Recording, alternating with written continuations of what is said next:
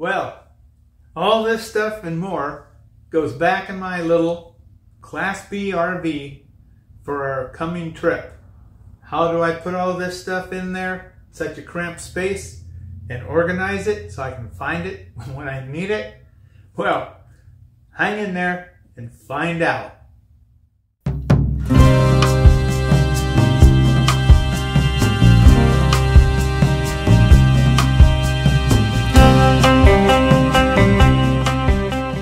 Well, after I got my brand new flooring put in my RV, which was my very last upgrade on my master plan from the 4-year plan, well, I unloaded everything, put them in bins like the blue one behind me, had them in boxes just to get them out and have some place to put them.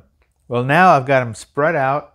I've gone through them, organized them, categorized them, decided what they are, you know, food preparation, canned foods, toiletry, personal gear, cooking gear, just whatever it takes, you know?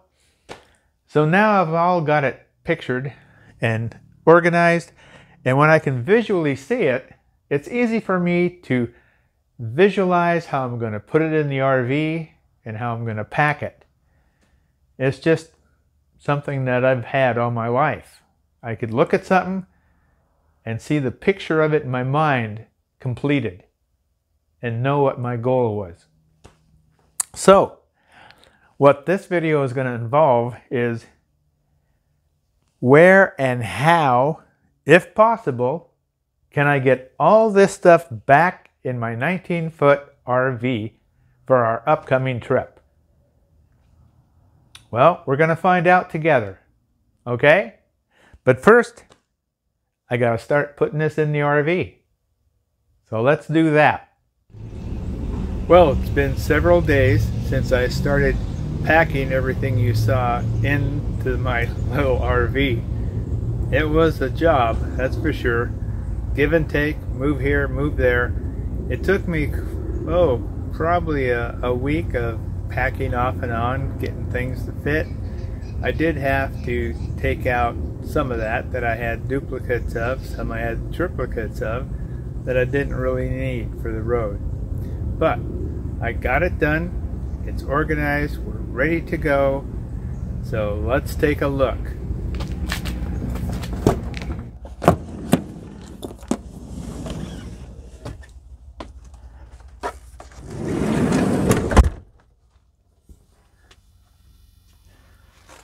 Well, you can see again, we're back in my abode.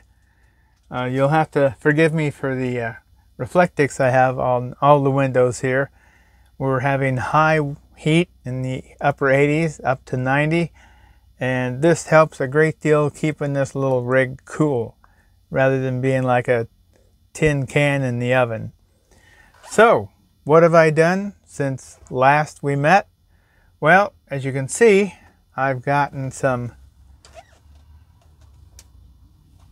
utensils put up here. I got little teacup hooks put up here, and I hang up the ones I use the most when I'm cooking, so they're readily available. Here I got a little Velcro plastic bin that I have my majority of spices I use the most. I have here a little clamp-on gadget that I put my camp suds I use for backpacking and camping, and also a sponge to do the dishes. And I have my mug up here. I don't keep that up there because if that falls it will make a mess. These others are plastic and silicone. Don't worry about it. I have a little cutting board here on top of a rubber dry mat which protects the glass on my little stove.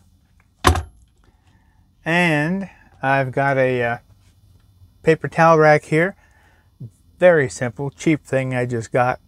And I put a little Velcro strap around it to keep the paper towel from flying off in the wind when the main side door here is open.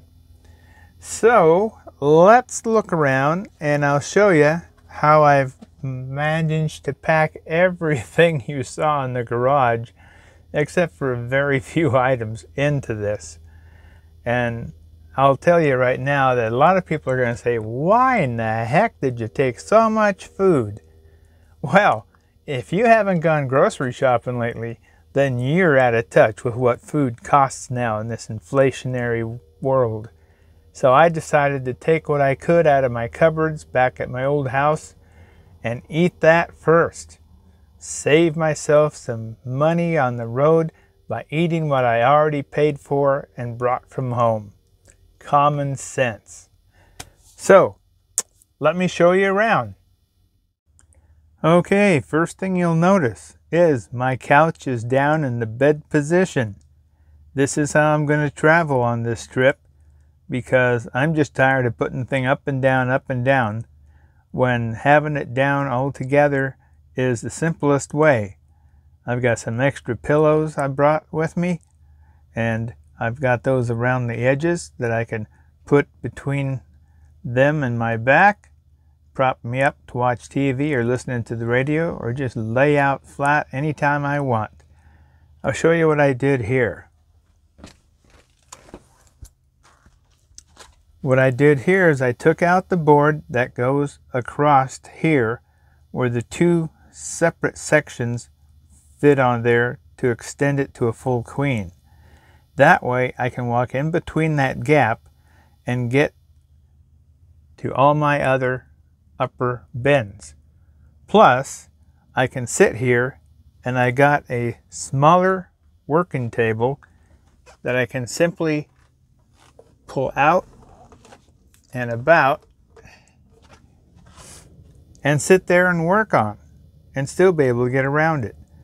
I found I didn't need that huge table I'd made earlier for long trips. It was just a bother. I was usually carrying it up in the what I call attic, which is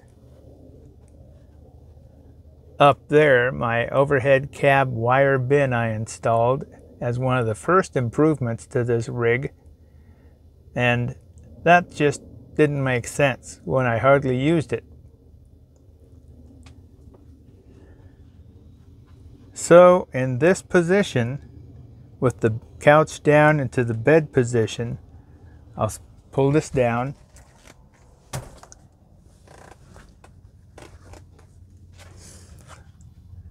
and I can sit at my work desk, pull up the pillows behind my back for nice comfortable support. I've got a USB regular plug-in down below, and I can sit here and work on my computer and look out the windows. I can have the side door open with the dogs on their 15-foot leads, can go in and out, and I can enjoy both worlds. And the best part, I think, of having the bed down to the position it is, let me push this back, that under that full-size bed, I have an enormous amount of storage. I've got a cooler there, and I've got 6 fold-up bins I got at the dollar store that hold a variety of food and drink. And as I eat those up, I'll just have more and more room on the trip. And I can take the drinks and that from there and put into my fridge here.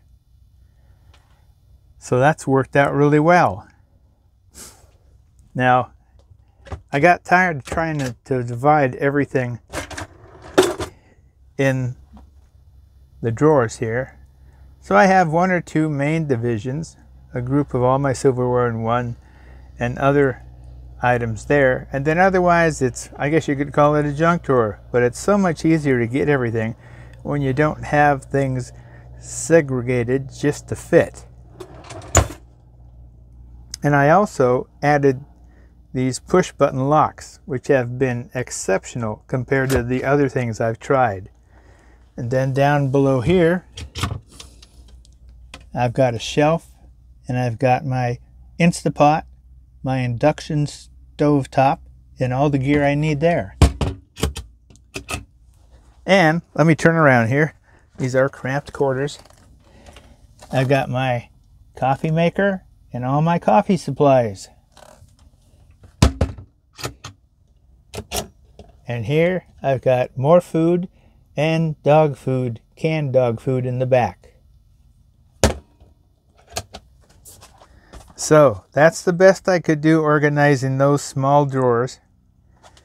This is a 2008 Pleasure-Ways Ascent. It is cramped, so you learn to make the most of everything.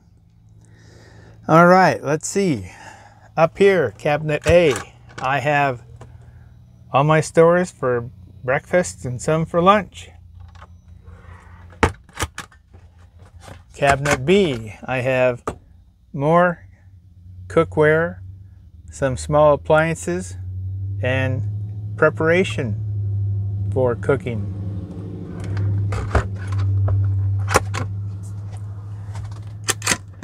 Up here in the back is going to be 3 large bins of clothes and smaller zip mesh bags and smaller bins of items. Up here is my entertainment center with my books, music, and tapes. Now this narrow little thing was my clothes closet. At first I turned it into my linen closet where I put all my clothes, but that didn't work out very well. That became a hassle. So I decided I'm gonna make it into my pantry with all my cookware that I use on a pretty much daily basis. Fits right in here. I've got blenders, toaster, cooking pans, cooking bowls, several mini dash cooking appliances, so I can make a multitude of food. And I like that because it's pretty much portion sized, so you're not overeating on the road. And to mention that, I have lost on my over 2-week fast so far 20 pounds. I've got about 10 pounds to get to my goal of 162, and I just might make it before I end this fast at the end of the month. So let's see. Up here is my overhead cab storage. I've got a large folded blanket in the back and other bins that have still more food and dog gear, dog toys, miscellaneous. I went and got a, I don't know if you can see it, but this is a rubber bath mat. Well, actually it's a rubber mat you'd put down where you stand on the kitchen in front of your sink. Put that up there. And what that does is that quiets any jiggling, that quiets any noise that the items I put up there might make vibrating against this wire rack here. And of course this wire here is for my pull it across shade here. Now a lot of people have these things where they gotta take it down, set it up, and I hate hassling with stuff. I want to make things as simple as possible. So I got a wire, put it in, got some miniature carabiners from the Big 5 store, and I got an old curtain from the living room, shortened it, punched in some grommets, and made my own. This way, if I have to jump out of the seat and when I pull off and rush to the bathroom, I just whisk this back and nobody can look in as they walk past me in the front. And of course, to not forget the garage, or what people commonly call the garage, the rear storage in my little camper van. Back here on the left, we have the large compartment of batteries and my shore cord.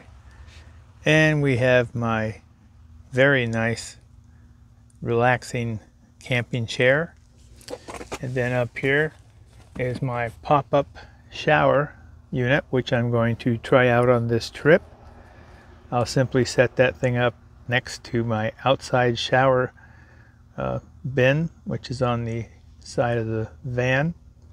And I also have my surge protector, my sewer items, my freshwater items, some extra oil, and just miscellaneous items to get me out of trouble if I ever find myself in some. So other than that, I think we've covered it all. So anyway, that's pretty much it in a nutshell. We are raring to go.